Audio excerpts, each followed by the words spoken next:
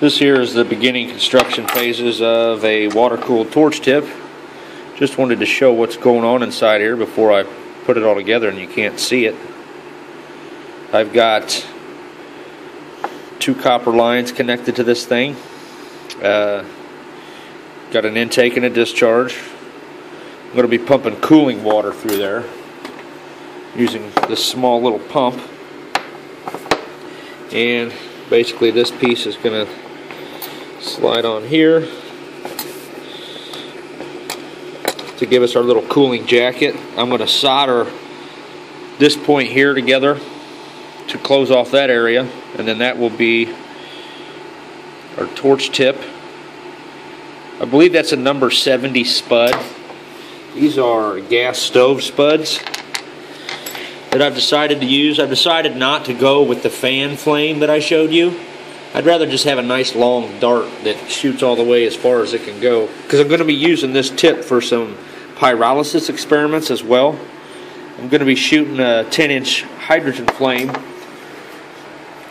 into a tank like this full of wood and plastic. I'm going to do plastic tests on pyrolysis, syngas devices, and on some wood, just to see what I can get. So there it is.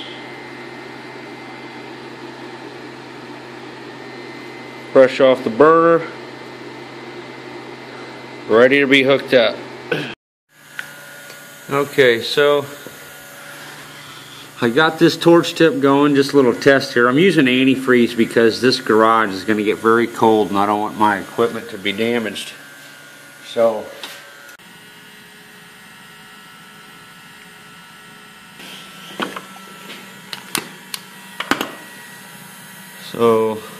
that's the 5 amp flame. Now by 5 amps, of course, I'm talking about 242 watts. So 258 watts. It probably burns all the way to 4 centimeters there. Okay. It's cool to the touch, whereas before it was screaming hot. That's the flow rate that we're looking at. Ooh, that motor is getting hotter than fire though. Great. Must be too many volts.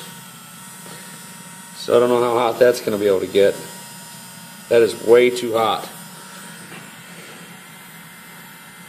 So I have more problems there. Let's see what we got. It's 6 amps. So yeah, we're about 312 watts, 6 amps.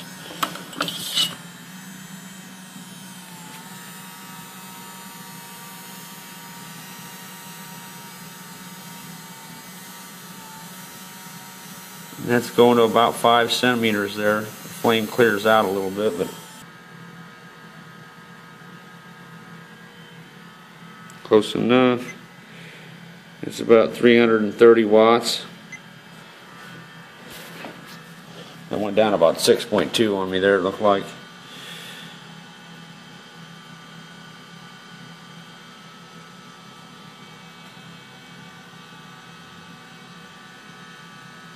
I think that's probably getting all the way to the 5 centimeter point there. Might not let me get 8. Close enough. I'm not going to try to. That's about 500 watts. That's a pretty good sized flame there. I can feel the heat on my hand all the way over here. It's up to about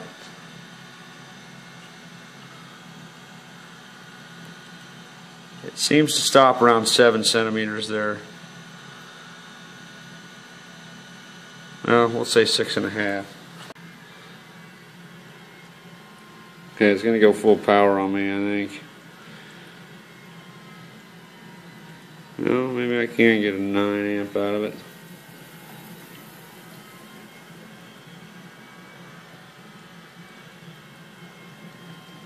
Yeah, it's jumping to full power on me. So there is 1400 watts. Absolutely screaming flame.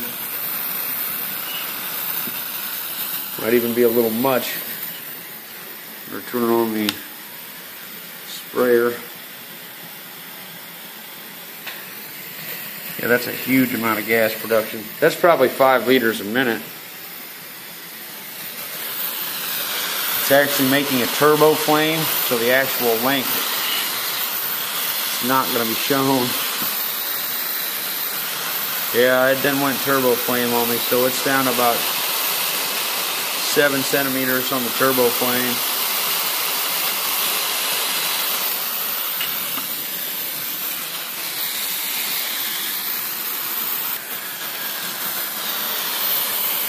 So that's unfortunate that it's behaving that way. I was hoping to get a nice long needle flame. Man, I can really feel the heat coming off of that thing. But I'm not getting it. And I can't dial this down.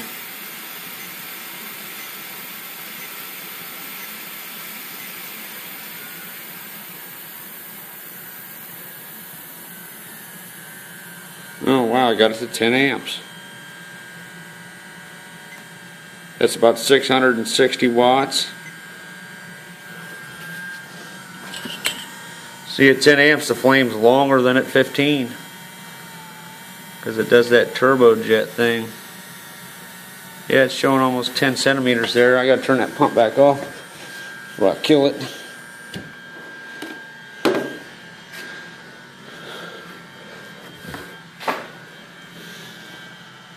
Still at about 10 amps. That's what the production looks like. I can't remember what the liter per minute that would put me at. It's invisible, so it's actually like longer than this. I'm going to say about 10 centimeters at 10 amps. And I'm going to do the turbo effect on it to observe how that flame gets shorter. There's full power. For a minute there it gets longer. But then it's going to shrink here in a second. Into a super powered old rocket engine.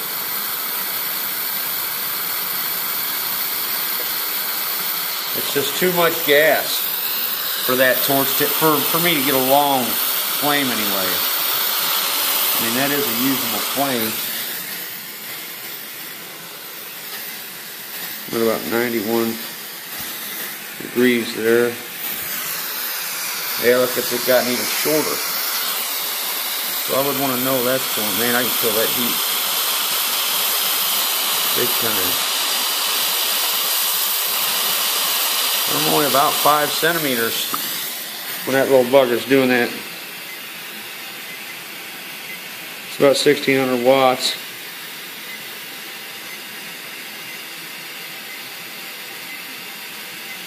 Now that tip won't really get hot when it's doing that, but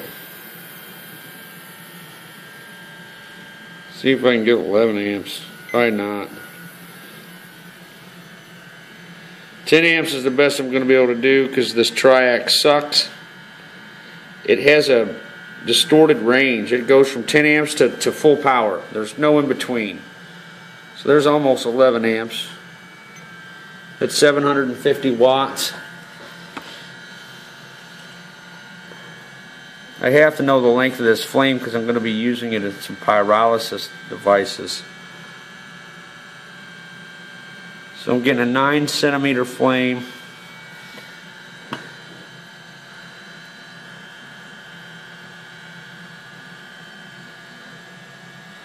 Yeah, a little more than that, I guess, but I definitely have some pump problems. I'm going to have to figure out something that ain't going to fry this pump. That's a 12 volt 1 amp transformer, and apparently that's just way too hot. I'm going to have to find a 6 volt.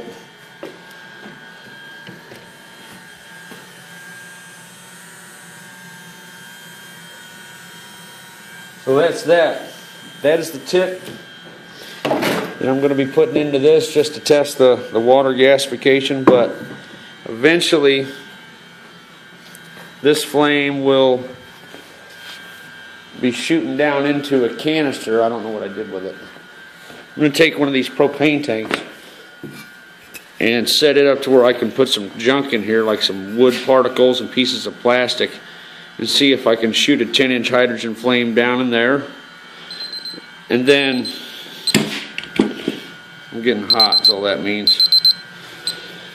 And then, the gases that come out of here from the hydrogen flame, I'm going to pass through another unit, this unit here. I'm going to pass those gases through the red hot carbon reactor to gasify them. Or I may try to thermally crack them with a hydrogen flame. I don't know yet. But that's the plan with this flame. That's why I'm trying to figure out how long it is per amperage or whatever. So, and the reason why it's water cooled is because it's going to be exposed to extremely hot environments. Like when I have it attached to that unit there, it's probably going to get up to 700 degrees with that red hot carbon in there. And I don't want all my solder joints to melt. I don't want this hose to melt. Sure, I could go out and get a different hose, or I could run a long piece of copper. But either way, I don't want pre-ignition taking place in my torch, because if I get it too hot, the gas will explode inside the torch and cause a flashback, and the process will have to be stopped.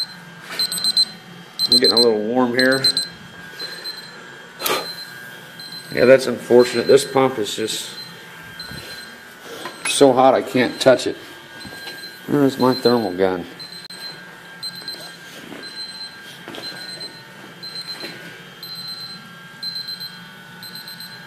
Yeah, that's not giving me the right temperature. That thing's way hotter than that.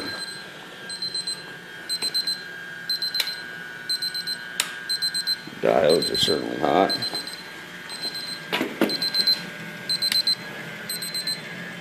So, there you have it. Man, those screens are working out pretty good on the phone.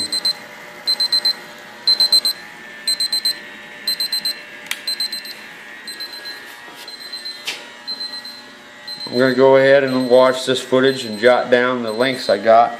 It's kind of unfortunate that it did the turbo flame thing on me. I was really hoping for like a 10-inch hydrogen flame, and it's not giving it to me. I don't know if I messed that tip up or what. Can't really. So there you have it. The fluid-cooled oxyhydrogen torch tip.